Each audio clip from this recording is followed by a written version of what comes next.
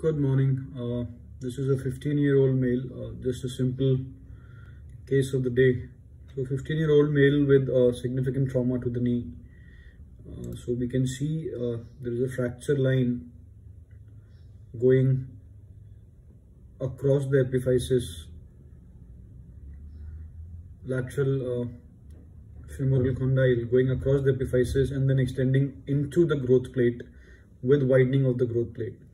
It is not extending to the metaphysis, so it's traversing the epiphysis and then extending into the growth plate with widening of the growth plate. So let's look at the SAG images. So clearly we can see it is extending through the entire epiphysis and then extending into the growth plate with widening of the growth plate. So this is a classical type 3 Salter-Harris classification. Let's look at the on fat side images. Yes, this is the fracture line extending through the epiphysis, going into the epiphyseal plate with winding of the plate. So with the fracture line extending into the intercondylar notch. So let's look at the SAG non-fat side image also.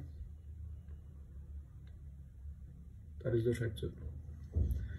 So type 3 Salter-Harris fracture.